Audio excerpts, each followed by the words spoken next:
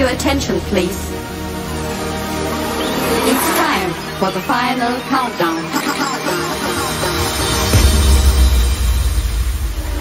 The show starts in 10, 9, 8, 7, 6, 5, 4, 3, 2, 1, go!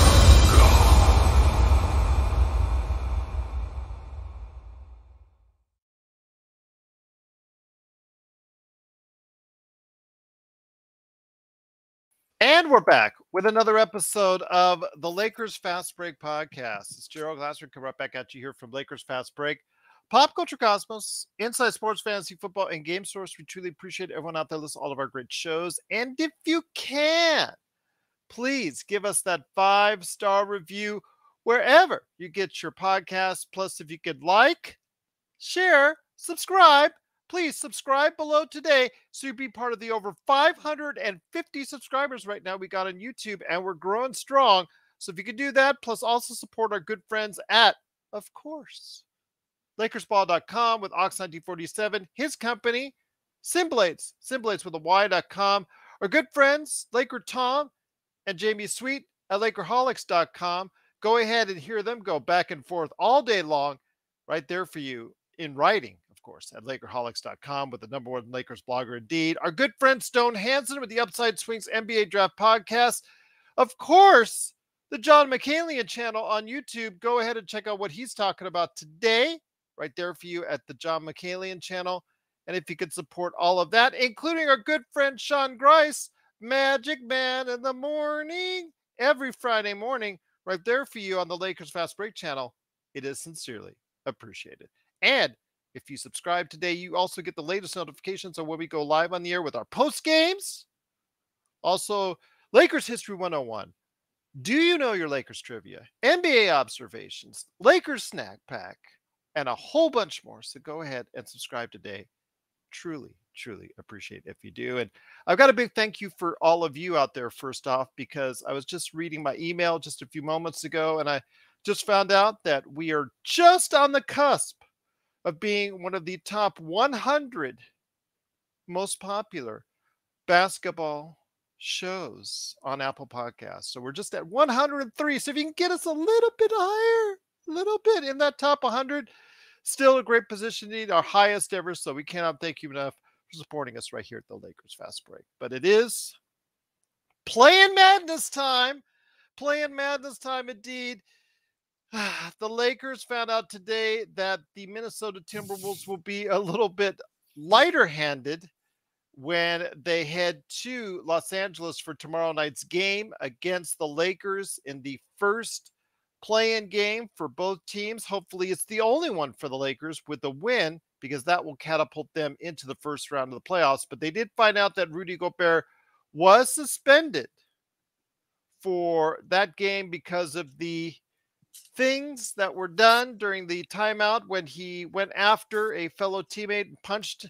I don't know, that's kind of like a push, but you know, you watch it on Twitter, you can determine from there. But it was uncalled for. It was broken up quickly, but still, that he was sent home at the time before the game even ended.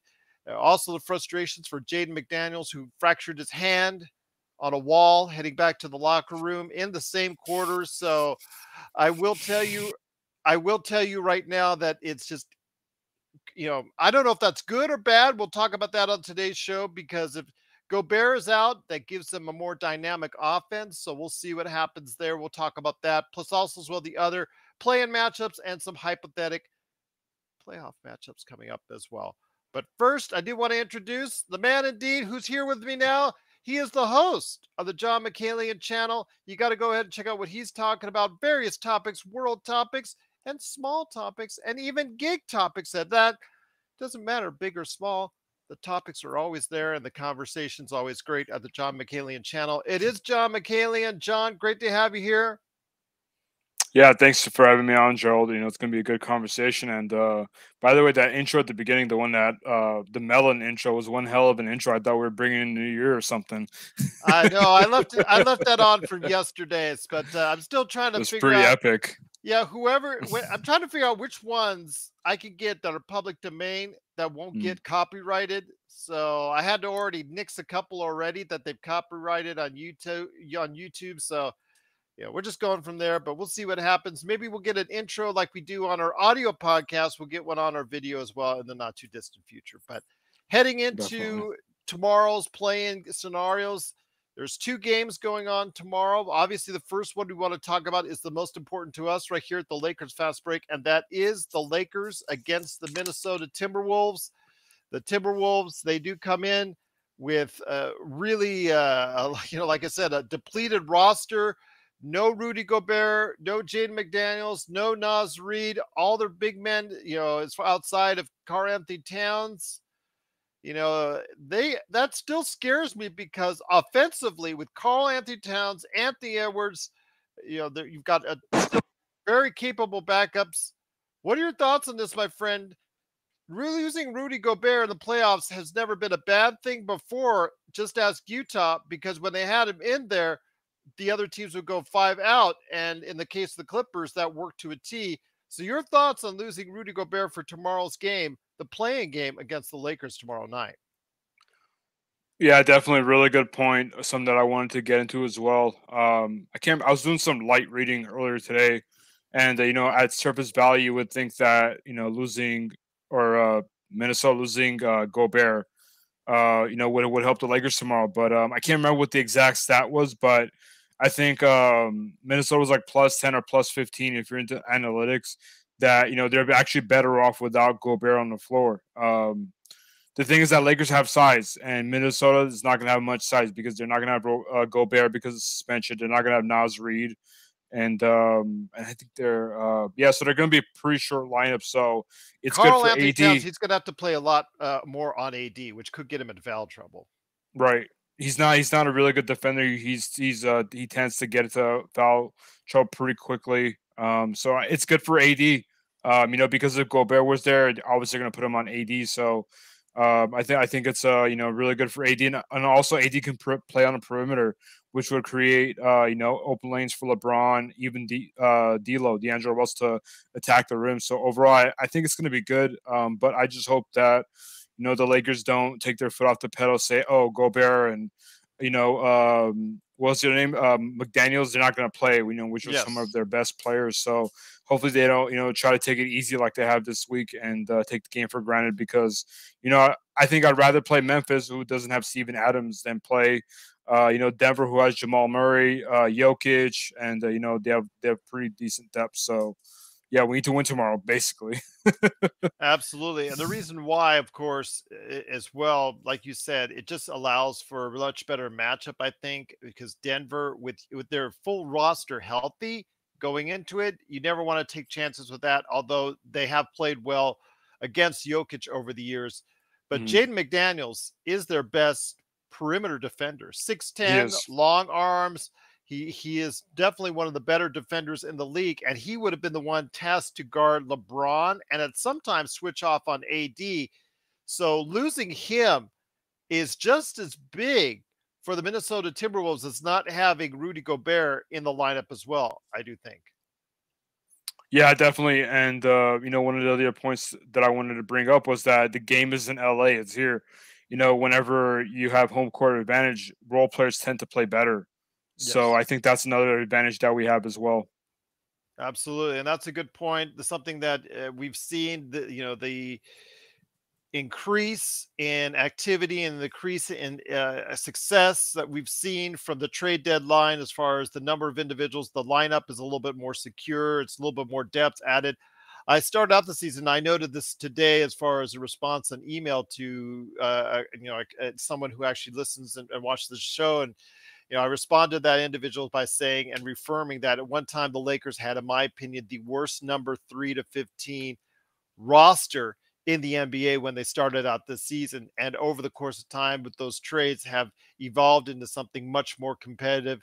Great to see. Austin Reeves has come into his own, and this is going to be a test for him, as far as you could consider this the playoffs starting now for all intents and purposes. And just seeing where he will take his game going forward is going to be great to see. And do the Lakers have exactly what you need as far as beyond AD and LeBron to get them far in the playoffs? We're going to find that out. We're going to see if those trades that were made are going to work out. We'll see. But I think for this matchup, like you said, at home, the reserves should play much better. But then again, when they were in Minnesota just a few days ago, it didn't look too bad then. I guess I think overall, outside of maybe the Milwaukee game and maybe another one or two games, that was probably one of the best games of the year for the Lakers. Is when they went into Minnesota, they destroyed them in that third quarter. They put the coaching changes, the adjustments that were made, and typically a quarter that the Lakers do bad in. The change to Rui Hashimura on Cat worked beautifully, and we saw from there a really dominating performance in that second half. Yeah, definitely. And also, let's not act like D'Angelo Russell, Malik Beasley, and Jared Vanderbilt. They don't have anything to prove because they're not going to come out and say it. But this is a revenge game for them because correct me if I'm wrong, but I actually know Vanderbilt played for Utah. Was it Beasley and D'Lo that played for Minnesota?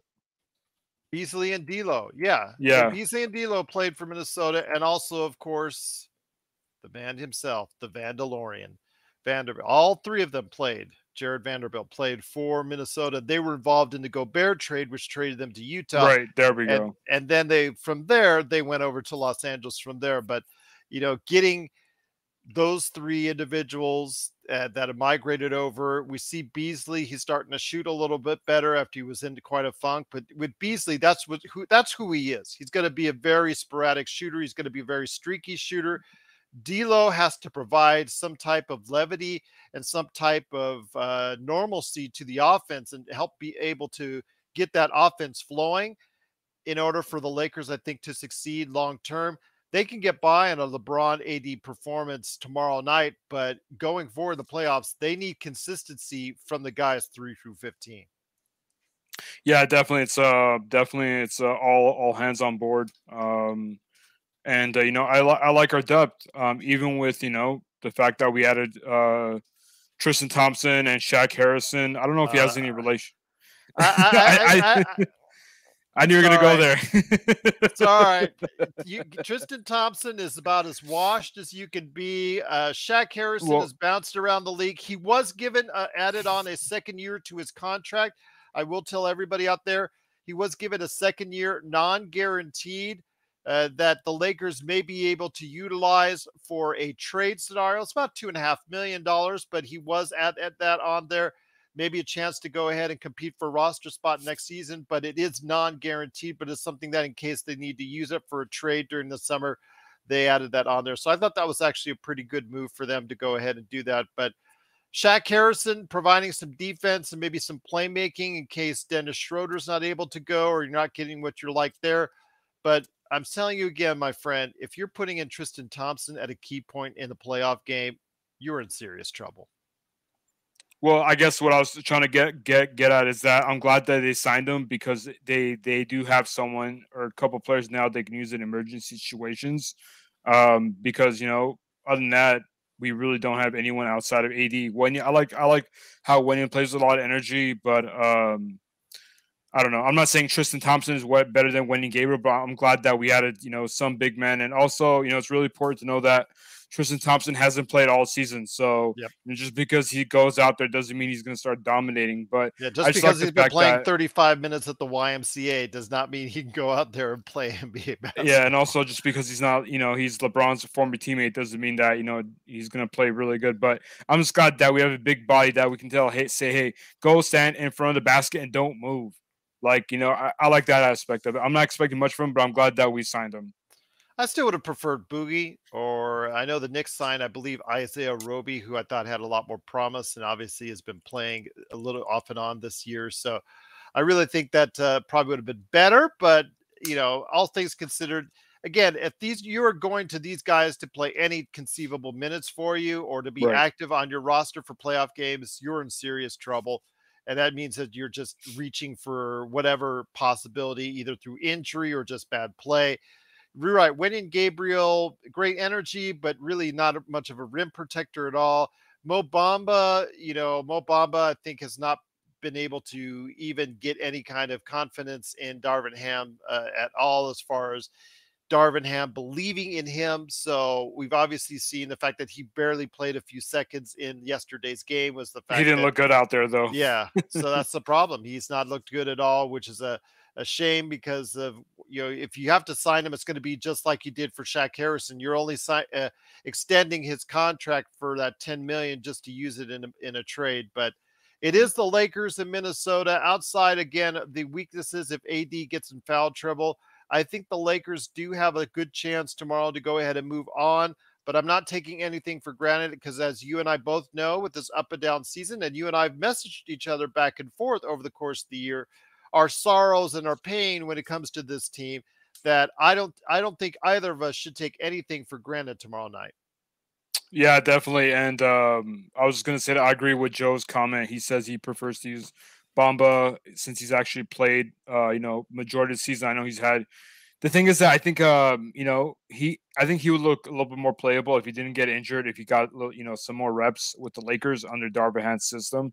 Well, and let's say Anthony Davis does not get hurt or does not get foul trouble. They Right. are increasing AD's minutes. You will see him go to 32, 35, 37, maybe even close to 40 in a playoff type scenario. Yeah, definitely. It's we want AD to play as much as he can, without getting hurt, obviously. But I don't know if I guess depends on the matchup. If we're gonna play against Denver, I'd rather have someone like Mo Bamba, who's he's not a very experienced defender, but he's also a stronger body than Gabriel. So really depends on the matchup. I think Gabriel will be fine. Will actually be a lot better to play against a team like Memphis because Memphis, they like to run, and Gabriel will be better fit there. But again, depends on the matchup.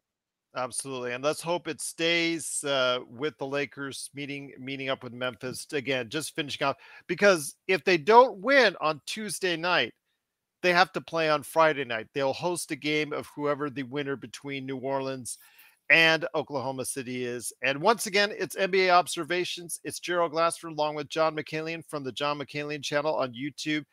Appreciate everybody watching and listening. It's so much to everybody out there in the chat. We truly appreciate everybody out there. The best Lakers chat that's out there right here at the Lakers Fast Break. One thing I do want to ask, going into some of the other playing games besides the Lakers and Minnesota, earlier, the game before will be Atlanta at Miami in the 7th, 8th game there. Your thoughts on this? Because Atlanta is a team that, after they made that conference finals run, actually both teams are similar. Hear me out. Both teams had recent conference finals runs. Both teams have not found the same success since then, which is kind of interesting because you see that, again, they have the majority of the players from those conference title runs, but have never been able to get back to that promised land. Now, for only Miami, it's only been one season, but still, they've been nowhere near the conference final teams we saw last year and in the year that Atlanta got in 2 years ago, 3 years ago. Yeah, it's kind of strange what happened to Atlanta with Miami. It's just it's they have a mixture of young and Jimmy Butler's getting up there in age, but Atlanta I expected better from them. But also we've been hearing a lot about turmoil that supposedly Trae Young has had with the coaches, and they've had like 50 different coaches in the last 2 seasons. So I don't know what's going on there, but for that one I expect Miami to win. Eric Spoelstra is really good coach. He knows what he's doing, and that team for the most part has played together for outside of Kyle Lowry, for a couple seasons now. But, as far as making a deep run in the playoffs go, I don't see Miami doing that. But again, we've seen crazier things. We have seen crazier things. Playoff time is Jimmy Butler time. Yep. And we've seen Jimmy Butler was one of those players that I really like for the fact that he shines brightest on the biggest spotlights. When there's other players that we've talked about over the years, like James Harden and some others, Chris Paul, who have not had that time in the sun and have actually withered under the spotlight.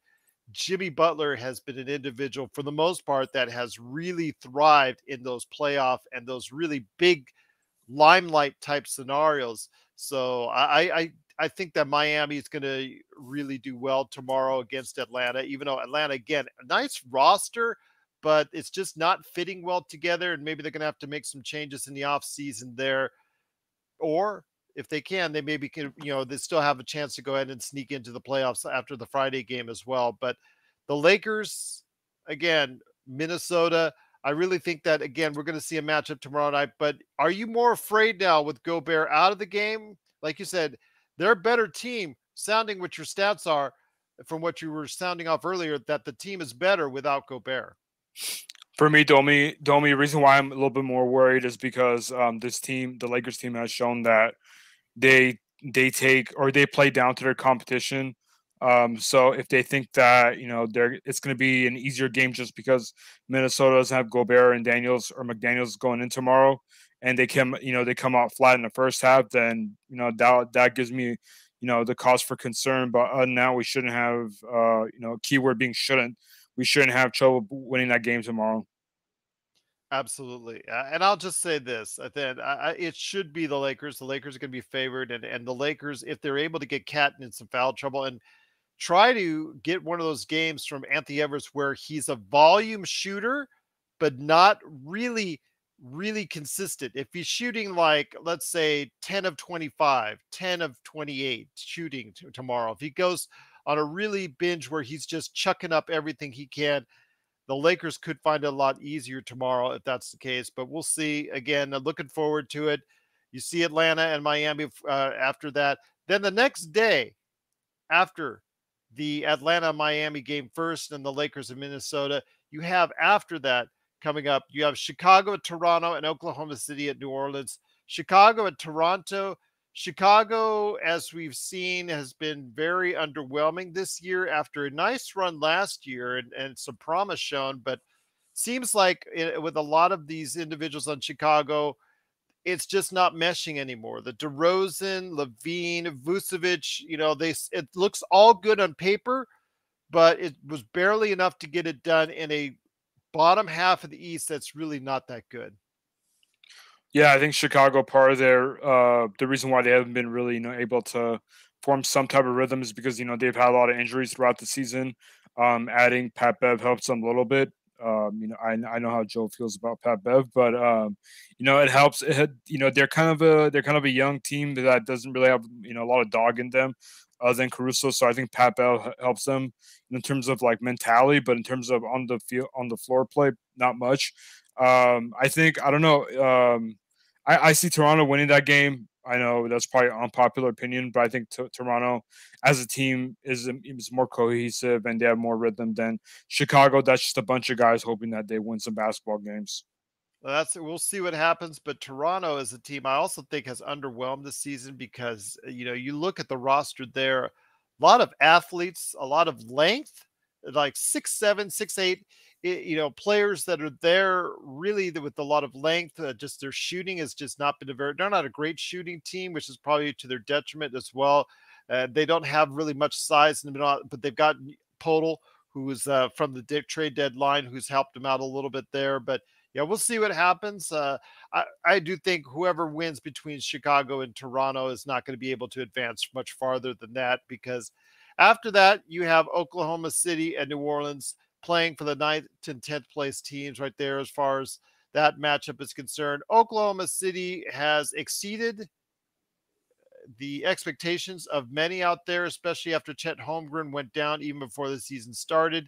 Shea Gilgeous-Alexander is on my MVP ballot, as we pointed out earlier today, as far as I sent out for the ballots for the Lakers Fast Break crew, and we'll be announcing that. In fact, I'm going to give Sean, the next time he drops down a Lakers snack back, the go ahead and announce the MVP from the Lakers Fast Break staff on the next snack pack that he ever does. So we'll go ahead and allow him to go ahead and do that.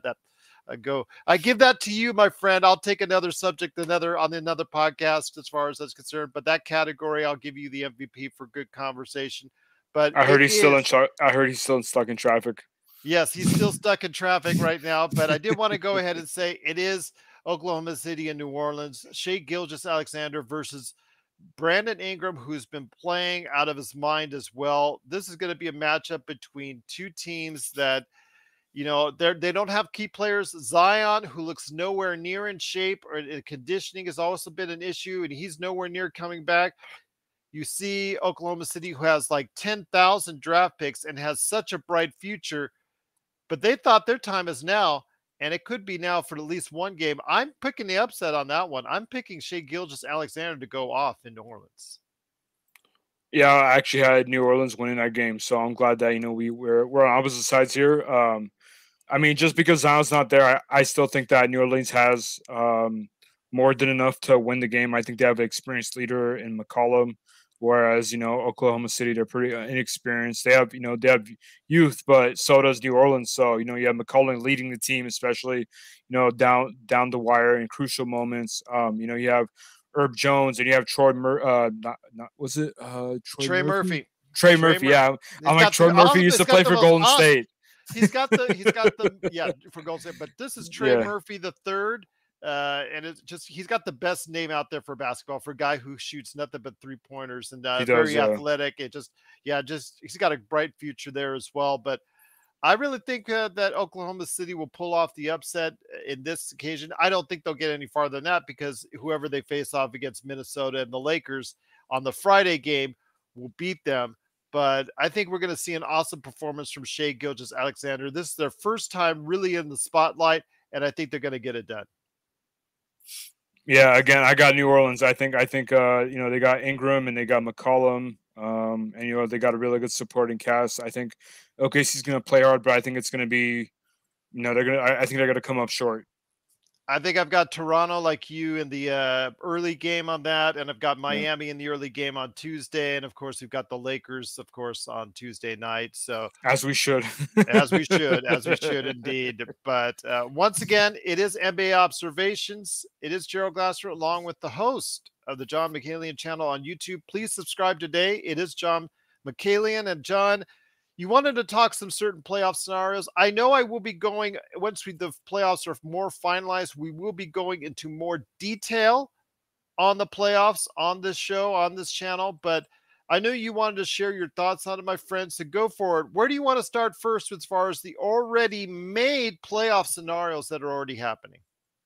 Yeah, I like how Phoenix and Clippers are matching up the first round. One of them is gonna go home, so that's good for the Lakers.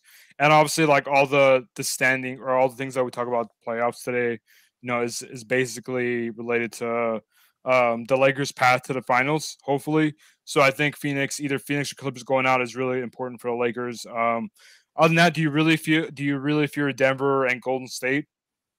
I don't fear any team in the Western Conference. I am concerned. If you told me, okay, if you lined up all the teams in the Western Conference right now, from 1 to 10, the Lakers have as good a chance to beat any of them, but they also have as good a chance to lose to any of them. Would you favor the Lakers over any other team in the Western Conference? That I'm not so sure because Phoenix, we have to see how the Booker Durant matchup. If Booker or Durant click, like they've been clicking on those few games that they've already played together, that could spell trouble for any team in the Western Conference. Because if those two are hitting for 40 each, I don't think any team in the Western Conference is going to beat that. But we'll see if they're not shooting as well, or if Durant gets hurt again, or Booker gets hurt. That could change things entirely. I think that Golden State, as we saw yesterday, as they destroyed Portland by 56. Thanks a lot, Portland, for nothing. When it comes to Golden State, could they get their je ne sais quoi, as I used yesterday, all their mojo back from their world championship run last year? Are they starting to get it together for that now that Wiggins is going to be coming back and playing back into shape? Could we see a scenario like that, or is it just too little too late? And do they really have that mindset on the road? Because they're going to be playing on the road quite a bit, as far as more than they would have to have. They have more road games ahead of them in this playoff run than they do home games. And you and I both know with their awful road record, that's going to be a challenge for them this season. Yeah, I think the team that I'd be concerned most about, matching up is Golden State, because Golden State, their system is they just move the ball really well. I'm not saying Phoenix doesn't, but Phoenix, they're so top heavy, and they don't have much depth. So I think if you have now that the Lakers actually have a few wings, I think we can throw them on Durant and Booker. I'm not too concerned about Chris Paul because he's up there in age. The thing is that if you direct all of your attention to Booker and Durant, then Aiton's going to be open a lot. So that's one area of concern that I have. But for me, I think matchup wise, I think Golden State would be the most difficult matchup just because of their ability to shoot and move the ball really quickly. Absolutely. I mean, the thing is, you got to guard out in perimeter, and as we've seen from the Lakers in these past couple of weeks, even though they did have for quite a stretch here there for over 2 months, they had the number one defense in the league. In these past couple of weeks, they've been allowing a lot of 3-point shots in the perimeter, and you can't do that with Golden State. If those guys are bombing and those guys are hitting, they're gonna, like you saw yesterday in Portland, they're gonna Mm. take you out of the game rather quickly. Yeah, man, that they were just throwing up so many bombs it looked like a war zone. I still can't believe they almost won by 60 points. But Yep. then again, Portland wasn't trying, so there's that. But yeah, I think a Sacramento and Golden State's going to be an interesting matchup. I know that Sacramento, they play with each other really well. They click, but at the same time, they're going up against a team who has won multiple championships. So that playoff experience is going to kick in as long as they all stay healthy. And I think I got Golden State in 5, honestly, with that The, one. the thing is, though, with that, I feel bad for Sacramento in a way. Light Yeah, the beam. They've won for the first time in what, 16, 17 years, something like it's been a that. while. Yeah, It's been a while that they've not been in the playoffs, and now they get the playoffs and they get to face against the current world champions, Golden State Warriors. But they would have not been favored against the Warriors. They would have not been favored against the Suns. They would have not been favored against the Clippers. They would not been favored against the Lakers. I don't even think they would have been favored against the Timberwolves had the Timberwolves been fully healthy. So I feel bad in a way for Sacramento that they've achieved so much success, but so many people think so little of them. yeah, they might surprise us. They might. I'm not gonna say they might beat Golden State, but I think they might take Golden State to a Game 7, which would be really interesting. So, as far as that series goes, it can get really interesting. And then I think, even the Phoenix and the Clippers series might get interesting, especially if Paul George, miraculously heals quickly and, comes back, in a Game 3 or Game 4 or even Game 5. So I've been hearing a lot of, ESPN and all these different analysts on YouTube saying, oh, the Phoenix is going to have, it's going to be quick work, light work of the Clippers, but I don't think it's going to be that easy for Phoenix. And then Denver and, if it's Denver, who do you think would give more trouble for Denver, OKC or New Orleans?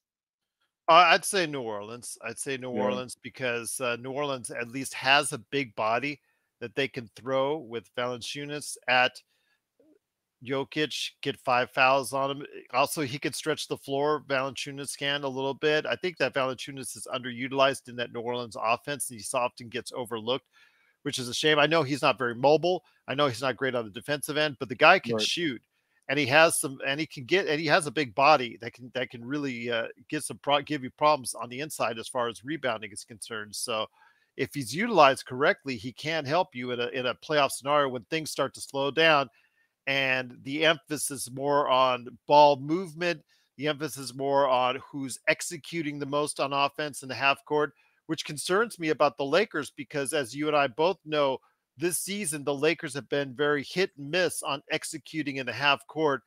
I know that transition is what I always talk about, but in the playoffs, it's really harder to have that kind of level of pace that you did in the regular season because the defense on both sides is going to be much more focused and attuned to trying to stop each other. Yeah, what if Minnesota beats the winner of OKC and New Orleans? Do you think Gobert on Jokic will give them trouble as well if they match up against Minnesota? That's again, you've got two big bodies you could realistically throw out there with Cat and, of course, Gobert. Now, Cat, you're just using it for fouls because Cat is not really good at all on the defensive end, but he's still 7 feet tall, 270 pounds, so he could still go ahead at least, try to go ahead and body up on Jokic.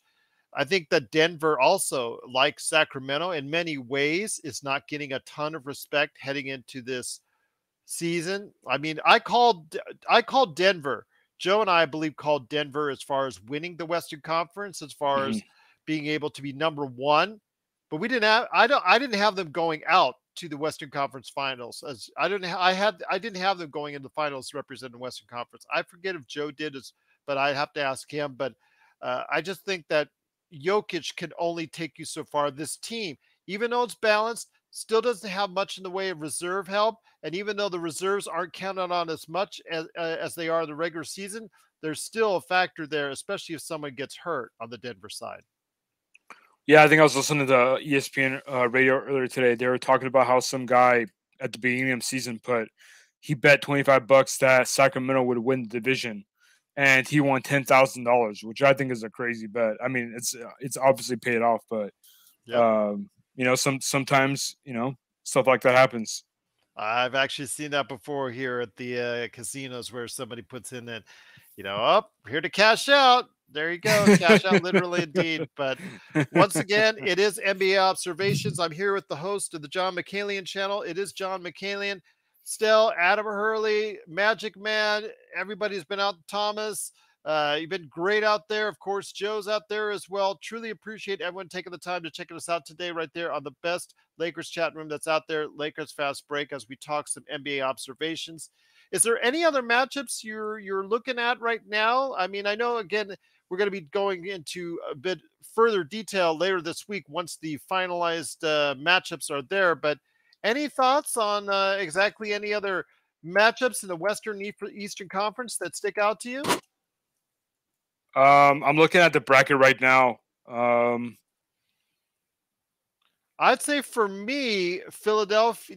Actually, I think Philadelphia's going to. The Cleveland and the New York Knicks, I think, will be a little bit more tested than I think a lot of people will be hoping for or counting on. I think people are underestimating Jalen Brunson and the New York Knicks. I really think are selling themselves short. It depends on how well or how quickly Julius Randle gets back in the lineup, if he's ready to go, because he's coming off that sprained ankle. But if he's going to be good to go, I think New York has a viable chance of beating Cleveland. I'm not favoring them, but I'm certainly not giving them no chance at all, because I think Jalen Brunson, as we saw last season with Dallas against the Suns, he could be a valuable player and be someone who could really take the team to another level.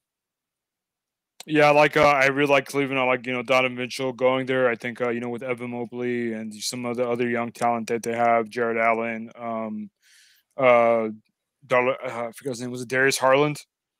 As far as Darius Garland. Darius Garland. Thank you. Yeah, I was off my name, but I think they have a really good starting unit there. But I think Milwaukee or Boston's going to come out of the East, barring any injuries. I think I what I really want to see in the East is Milwaukee and Boston, East Conference Finals. But who do you think is going to come out of the East, Gerald? Well, I think Milwaukee. If Middleton is healthy, and that's the key thing. Let's say both teams are healthy. If both teams are healthy, because Middleton came up lame a couple days, that's about a little less than a week ago. But if everybody's healthy, all things considered, I think Milwaukee does beat Boston, I think, or Philadelphia, as far as whoever that matchups against Milwaukee. I think that Milwaukee is just too strong right now. I think Milwaukee, they can hit you from the outside, and then they can hit you from the inside. Plus, they've got shot blockers in Portis, of course, Giannis Antetokounmpo, and a guy who's being considered. Well, that's what I was going to say. A guy who's being considered for Defensive Player of the Year, Brook Lopez. Those guys all can block shots.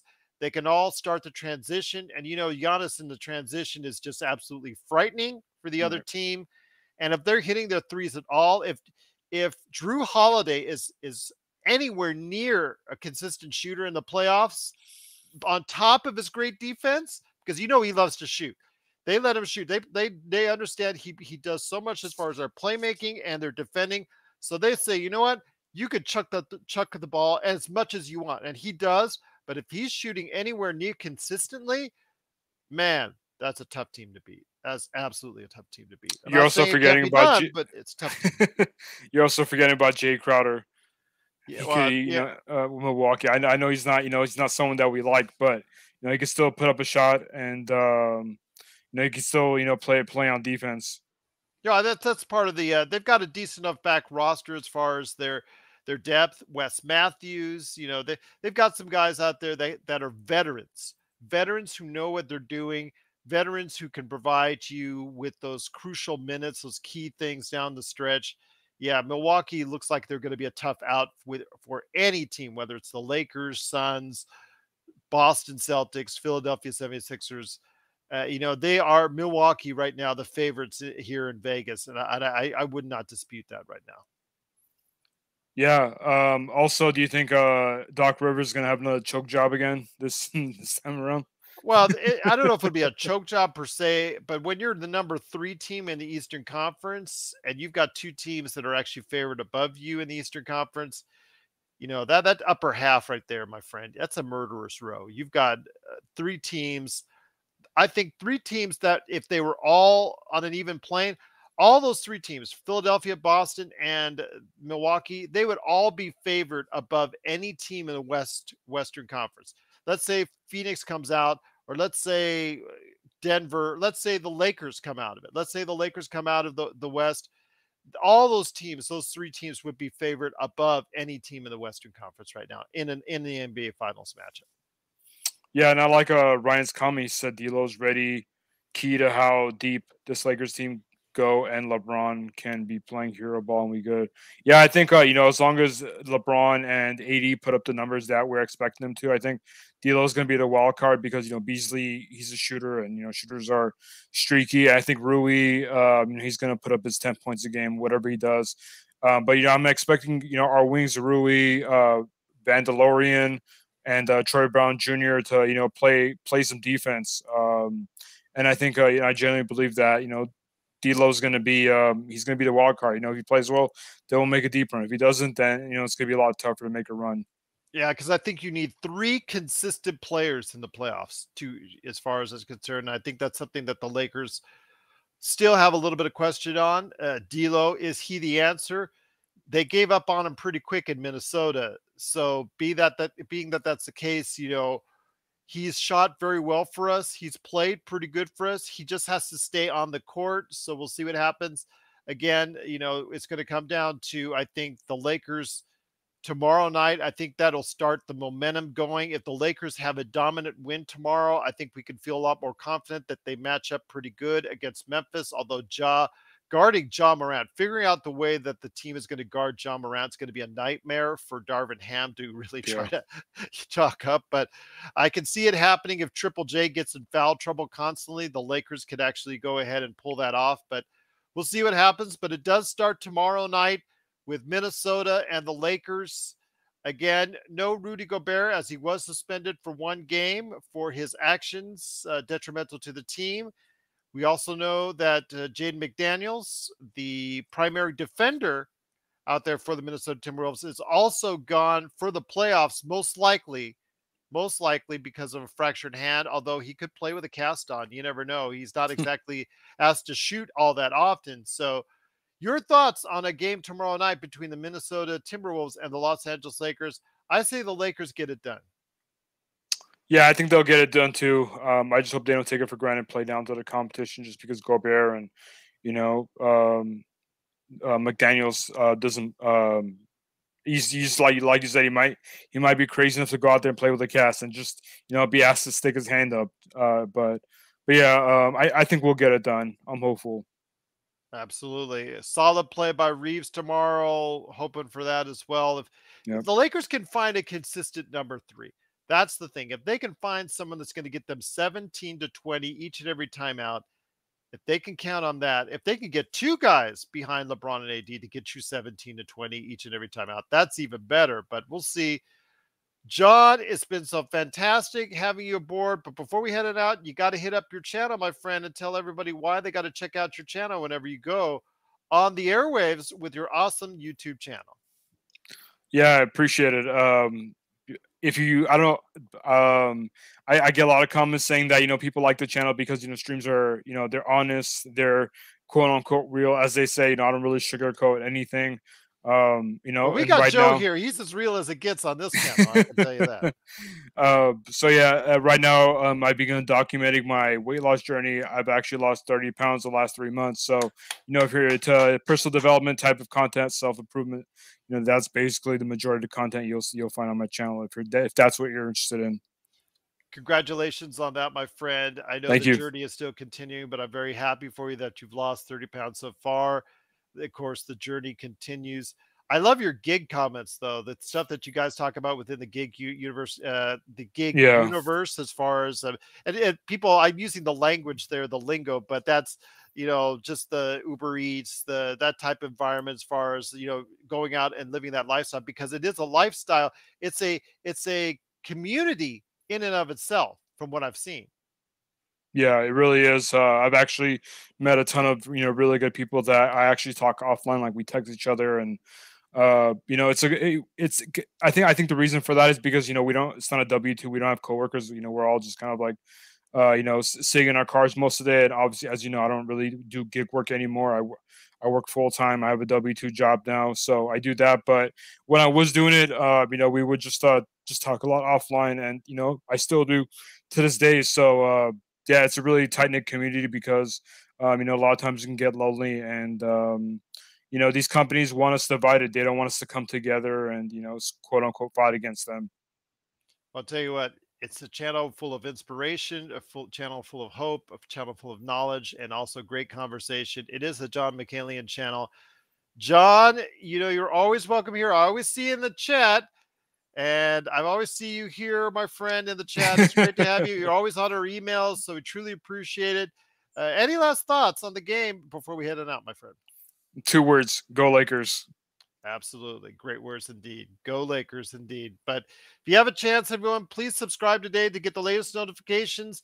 I'm hoping that Magic Man will put in some snack packs. I gave him the opportunity to go ahead and shout out the MVPs. So if he can go ahead and do so, that'd be great on an upcoming show tomorrow, maybe in a preview for Minnesota Lakers. We'll see what happens. But I'll tell you what, more great content is coming your way. Of course, the playback.tv. I just got a word back from Playback that they are go for the play-in tomorrow. So please join us on playback.tv/Lakers Fast Break.